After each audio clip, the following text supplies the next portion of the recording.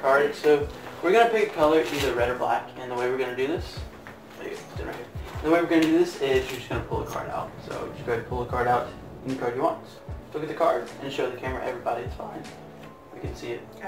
Throw that back in the deck somewhere. So what color did you have? Black.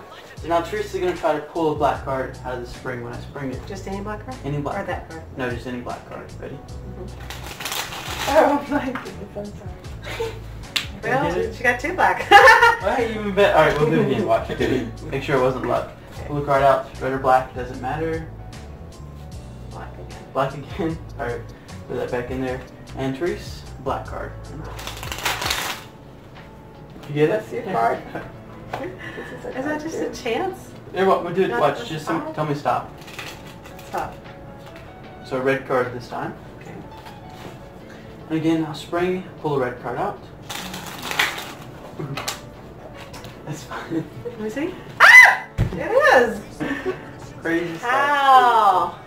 Alright, we'll do one more. We'll actually go a step further. We'll do the suits of the card. So, you pull a card out, any card. Okay. What is it? A heart. A heart. Okay, so throw it back in there.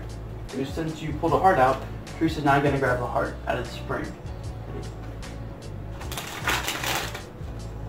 Second try. Okay, here we go. Second time's a charm. Two of them! You got two. Alright, we'll do it again. Ready? Throw these back in there. Alright, just pull the card out. Okay. Diamond this time. Diamond. Throw it back in there. Diamond. What was it exactly? No, wait. No, just six. Six of diamonds. Yeah, I mean, it wasn't a face card, yeah. Six of diamonds. Ready? Wow, no freaking way! Alright, thank you. So in this video we're going to teach you how to do the ninja spring grab, but like making it into a trick instead of just grabbing a single card out of it. So below I'm going to link a couple videos, one on how to spring the cards, if you don't know how to spring the cards, then also how to do the ninja spring grab. So this trick, there's just a couple little tricks that I did in the performance video. How I had the deck set up was red and black. Okay, so black on the bottom and red in the center, just like this. And for later, I'll get to that later. Okay, so again what happened in the video is I got her to pick a card, whatever color she picked out, that's what color we went to grab. Okay, so in this case that was the 4 spades, and all I had to do is spring it like this, and Therese had to pick in the bottom area of the deck, right, because those are all the black cards, and again the top's the red. So if they picked a red card, all she has to do is wait till it gets to the top portion, right, and she could pick any of those cards, right? So that's how that one worked. Then after this, what I did is I set it up where the deck was spades, hearts, clubs, clubs, hearts, spades, diamonds, chased order. I'll put a description of that, in the description. So what happened was, before the trick started, there was all hearts on the top. Then we have all diamonds. Then we have all spades, and then we have all clubs. Okay. So at this point, what I did is with 2 cards, I put a breather crimp in the card, which allows me to cut directly to the card that I need to. In this case, Ace of Spades, which separates all the clubs from the spades, and the other one is the 10 of Hearts, which separates all the hearts from all the diamonds. Okay. So again, hearts on top. So if I cut the hearts off just like this, then over here I cut the deck, let these fall. Add the Ace of Spades. If I can get it, it's kind of old deck. What I do is I put the hearts underneath the spades. You can see this in the video performance, and close it up. Right? So that now leaves us with the chased order. Again, clubs down here, then we have hearts and spades, right? And diamonds. Okay. So now at this point, when she picks a card, say she picks the King of Hearts, all Therese has to do is wait till the bottom 4th of the deck goes by, and she could pull out in the portion of the hearts. So again, it would look like this, springing, and about here is when she starts grabbing. Right, there's a heart, and this little portion, and after that, it's pretty much up. Okay, so it's kind of a timing thing. We'll give you a couple video performances real quick of how to do it. But again, if it's diamonds, you just wait till you get more toward the top, about that area there, you take all the diamonds. Just realized I didn't teach y'all how to do the crimp, the breather crimp, so check it out. We'll come over here, and yeah. So I'll show you how to do it real quick. All you gotta do is take a card. In the trick, in the performance, or the explanation, again, I use the Ace of Spades and the Ten of Hearts. Over here, I'll just use a random card to explain it real quick. So what you do is you're gonna place your fingers kind of like this, 2 fingers on the bottom, thumb on top, where it kind of makes like a little, I guess a little, I don't know, a little section right here to put your finger, right? And so what you're gonna do, you're gonna place your thumb in the center on both sides, or both sides of the center, just like this. Again, fingers underneath like so, and you're going to pull outwards like this. So as you can see, it's bending the card a little bit. Then you want to do it to this side, like so. Okay, perfect. So it leaves the card a little bent, okay? So, 2 of clubs. If you were to take that, cut that into the deck, you can always cut back to the, oops, here we go. Again, this is a kind of older deck, but 2 of clubs is right there. It's picking up the Ace of Spades, because that one has a crimp in it too. But again, you can always cut back to the 2 of clubs when you want to, shuffle it in the deck, right? And dropped it, sorry about that. There's the 2 of clubs. It's gonna be legendary. So again, we have clubs, hearts, spades, diamonds, right? Clubs, hearts, spades, and diamonds. There we go. So if somebody were to pick a card, say this one here, the 2 of hearts, Therese again only has to wait until the bottom of the 4th of the deck has gone by. Okay, then at that point, this 4th of the deck, Therese can grab from. So again, heart, Therese, go ahead.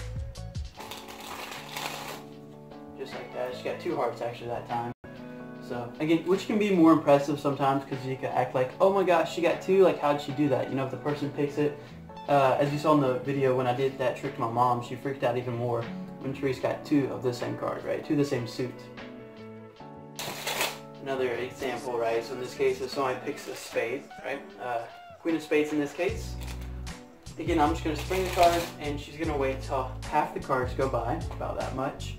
And then from there, she's going to have this half of the portion of what's left to grab the spade. Again, which would be about a 4th of the deck, right? Which is about there. That many cards to grab from. So, go ahead. Just like that. So you got the 3 spades, right? So again, it's basically just a timing thing, something you got to practice, something you got to get down, which it doesn't take too long at all to get the timing down, to get the suits.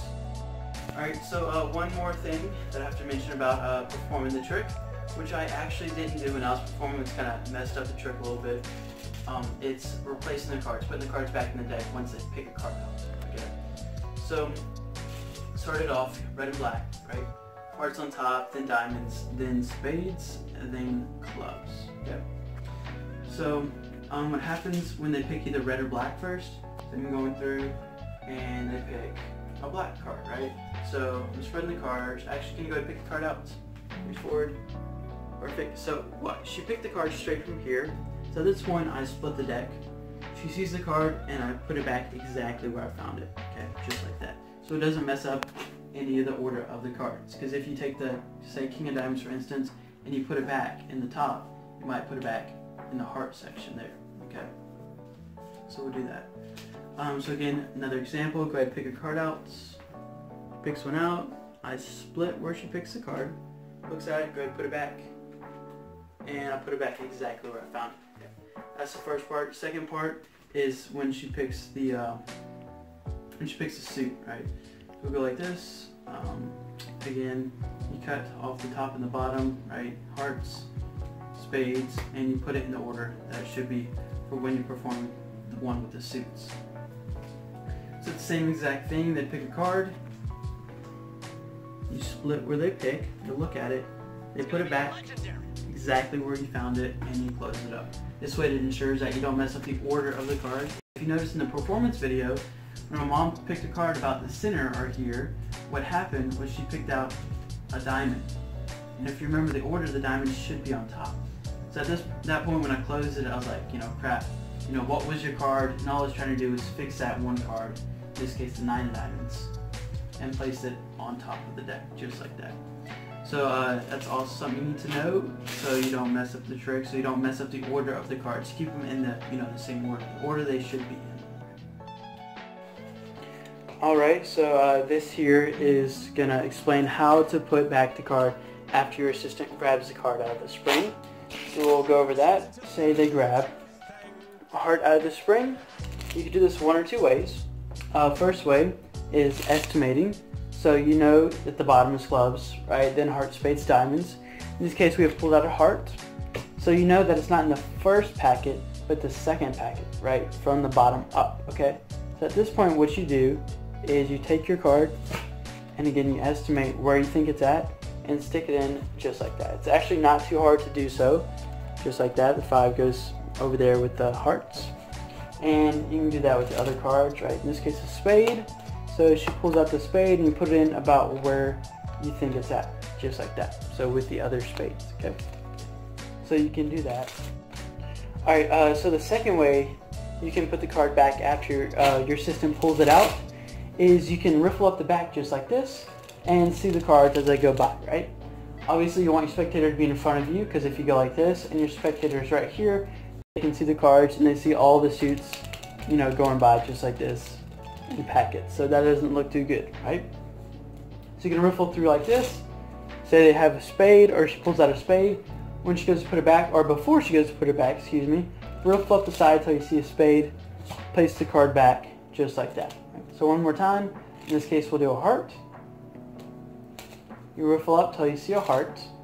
Once you see a heart, they place the card back, and you just put all the cards back on top. Now there's one last thing which we're gonna do. I'm gonna show you the video performance first. This is gonna be edited out, so we can do whatever we want. Is it Aaron? Grab an ace out of the deck. 2 aces. 2 aces.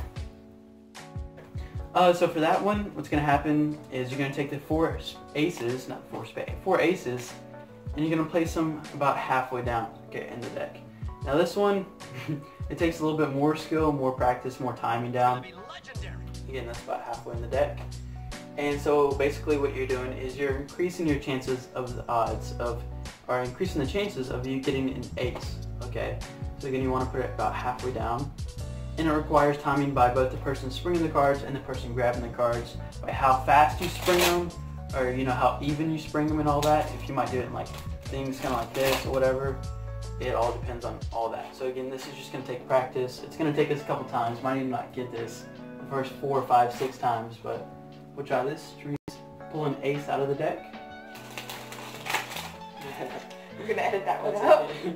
But she knocked an ace out. Right? So she was, no, I mean, so you were right next to it. That's why you were close to it. Is the thing is what I'm getting at. So I'm gonna throw that one back in. 3 of them. Yeah. So we'll do it again. Again, aces are halfway in the deck, right there. Put them all next to each other. Pull an ace out of the deck. I think you're a little early that time.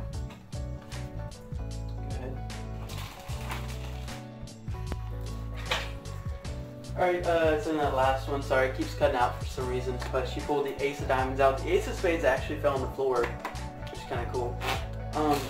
But yeah, basically that's just a timing thing there to get down. It doesn't take too long to get it down. You practice for, I don't know, 30 minutes to an hour or so about the timing, and that's all you need really.